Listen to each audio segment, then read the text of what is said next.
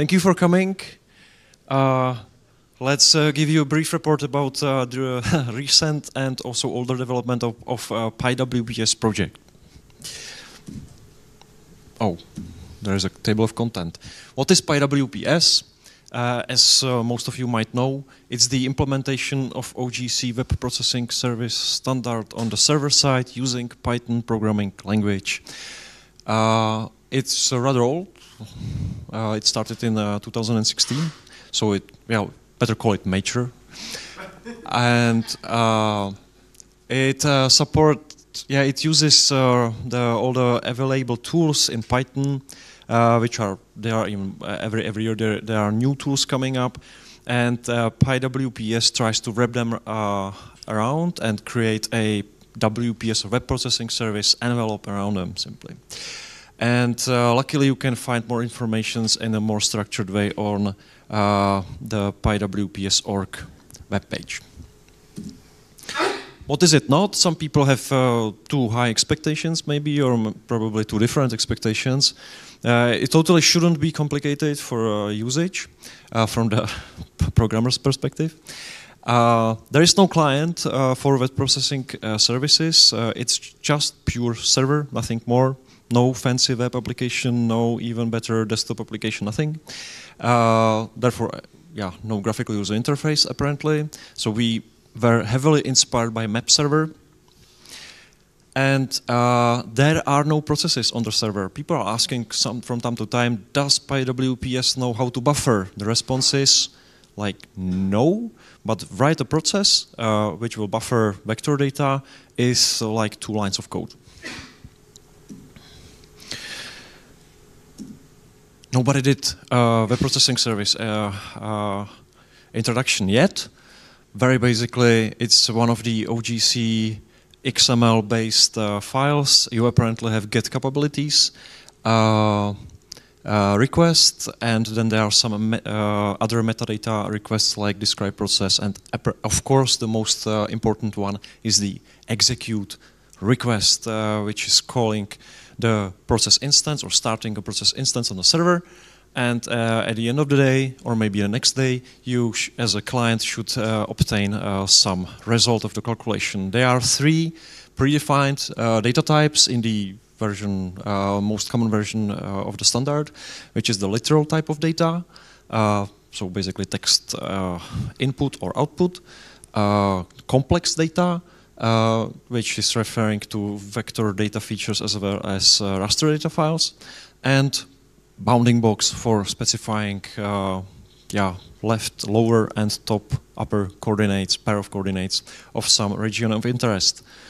Most used in practice on daily usage are literal data and complex data. I don't see much processes using bounding box.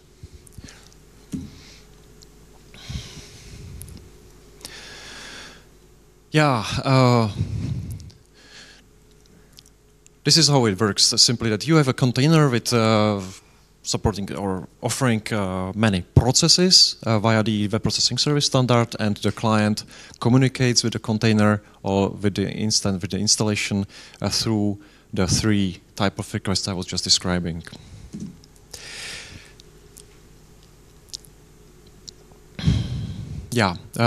The essential functionalities of PyWPS is, as I said, is the communication bridge, or maybe envelope between the tools and the internet. It fetches the required data from various data sources for you, so to say, in a most safe way, in a way that it takes care on how big the data are, and in case they are simply too big, it will refuse to download them and to process them as well. It creates containers for running processes, process instance, and tries to make sure that each container don't interact with each other, and that it behaves on the most secure way as possible, because you are, at the end of the day, executing code on your server, so you really want to make sure that you are just executing the code you allowed to be executed. Of course, it takes care on the process management itself, so communication between the core and the process itself, reporting, logging, and other, it's storing the data, the final processed data into some storage, which can be a file, maybe a database, where the final data sets are stored, saved. And of course, it notifies the client about process status and progress. I said that the project is rather mature. It started in 2006, and since then it was developed. We had multiple versions. I believe that I will just skip this. I just wanted to come to the recent version because, sorry, here we go. Official release of PyWPS 4. This is the current version. Here we go. So today we are talking about PyWPS 4. There was a big restructure, realization of the code.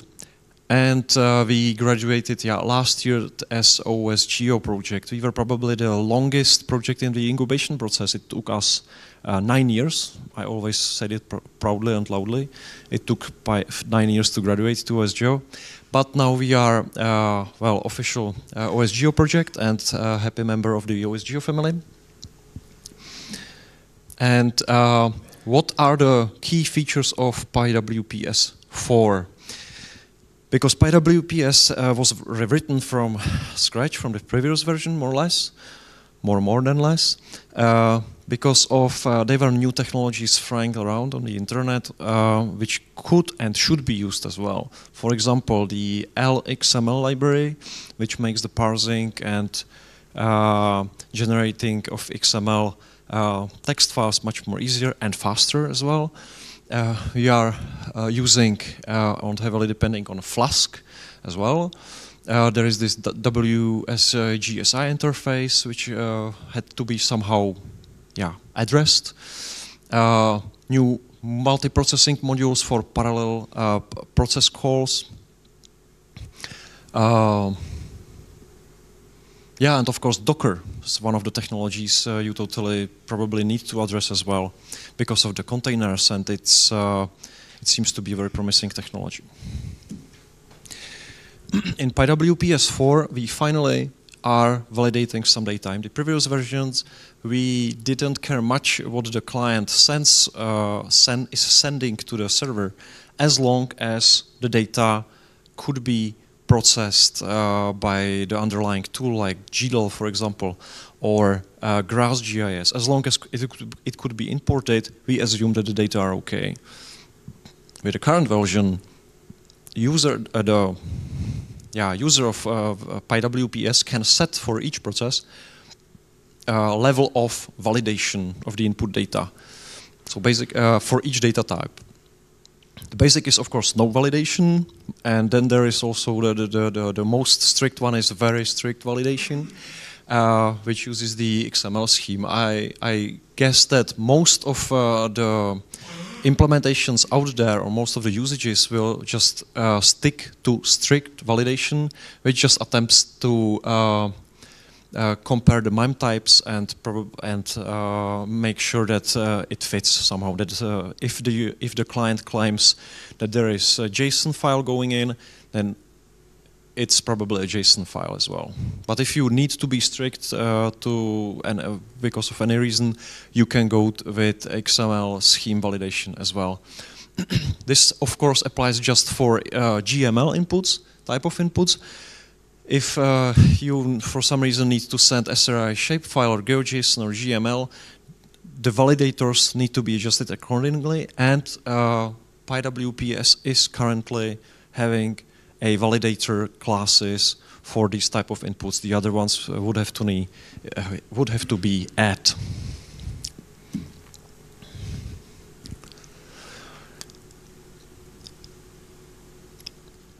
How are processes containerized? There is lots of happening in the recent development. The standard way is that the process, the PyWPS instance execute call creates a separated directory. And within this directory, all the input data are downloaded as well as, or stored, as well as the result of the execution is stored there as well. With PyWPS 4, we aim for safer approach, like using Docker containers, so that every process runs in separated Docker environment, and at the end of the day, so that there is no danger that the processes will simply rewrite each other's data or stuff like that.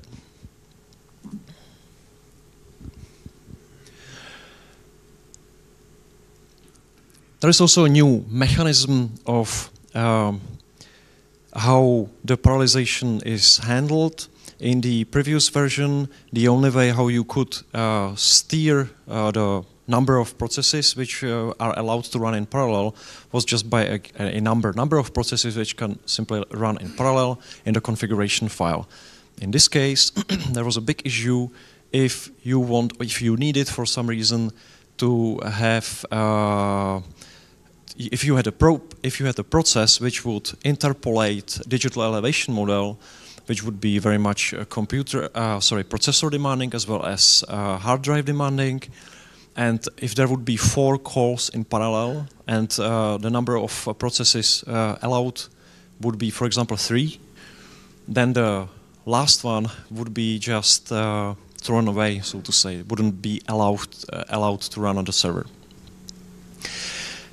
With PyWPS 4, we firstly abandoned the usage of osfork, which wasn't working on Windows, of course, but there is a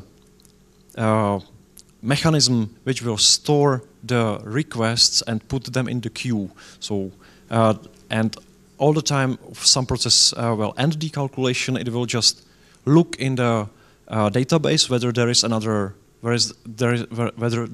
request for further process execution, and then it would just take the last call from the stack and continue with process execution. So in this way, we can store 50 requests, for example, in the queue, and so that the client shouldn't get the exception that there are too many processes on the server being executed much too often.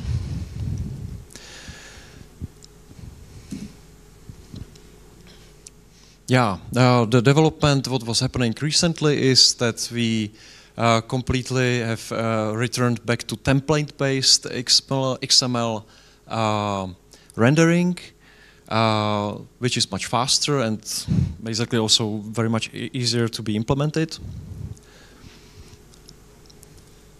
That would be probably the biggest change. And this is where we are right now. We have what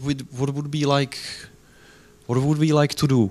Implementation of WPS 2.0. It is around for a couple of years already.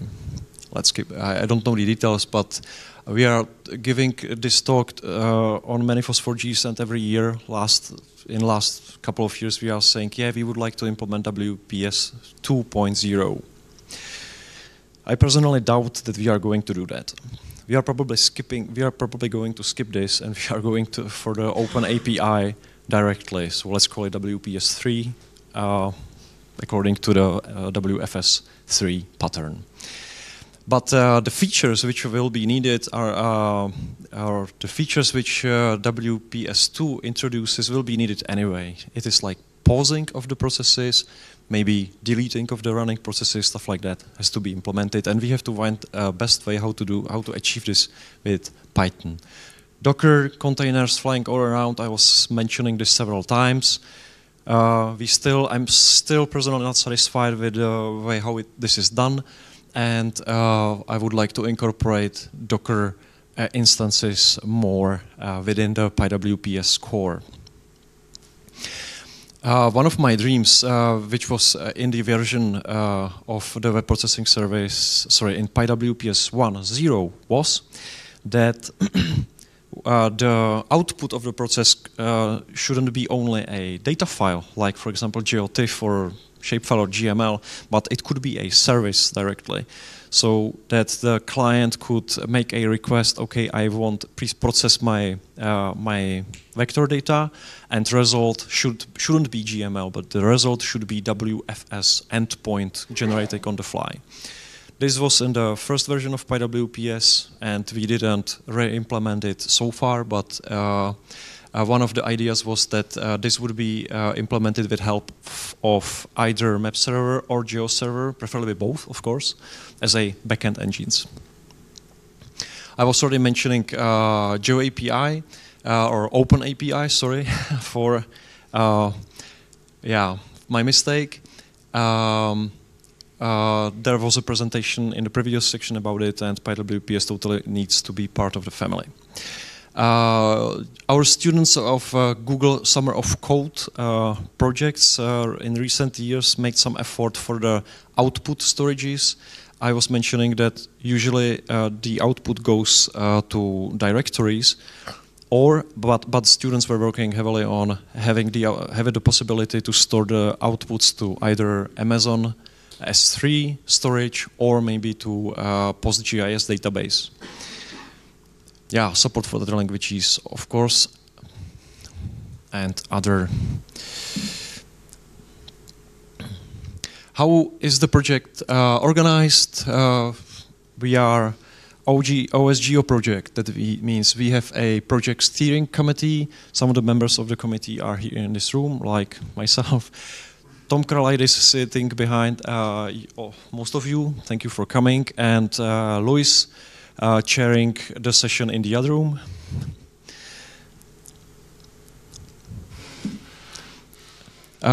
If you want to join us, if you want to join our community, either go to Gitter, which is probably the preferable place to have chat and to communicate, as well as you can join us on the mailing list on OSGeo. And we are trying to attend sprints and conferences as FOSS4G. What I personally say we are failing in is fundraising. Yeah.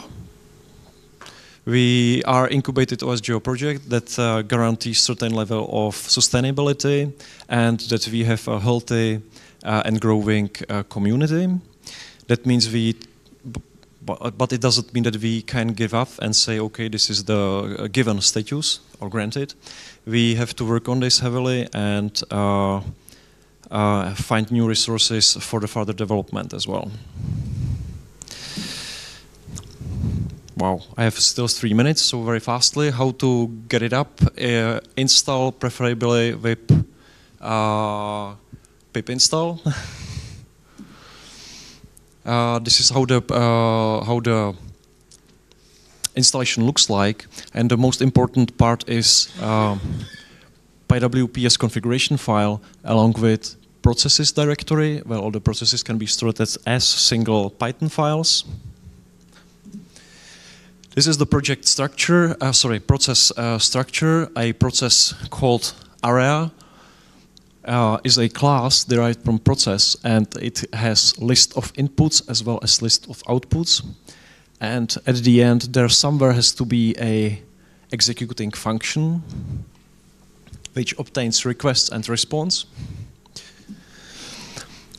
And this is the code you should be able to write in a case you are a Python programmer, and this should be relatively easy for you to understand. So what I see here, oh, this is nasty, I would never do that, but if you totally need to do this, if you need to transform some file to the other format and use OGR to OGR, this is possible too. So let's say this demonstrates the possibilities it has. Not necessarily I would call this a production code. Very briefly about the philosophy, still 1 minute. Luis loves idea of bikes. I love bike too. So this tries to demonstrate that PyWPS is like a bike. Apparently, we have bike in the logo. Bike can have different shapes, but still can bring you from point A to point B. They can be large, they can be small, of course. They can be very cheap ones, but expensive and fancy ones. There can be very simple and very complex. I would rather prefer the simple one in this case. If I would speak about PyWPS. So this all describes our philosophy. It should be versatile. PyWPS can be whatever you want it to be, and it should be very much ease of use and easy to or self-repaired. You just need to know how to pedal. Question time. Thank you.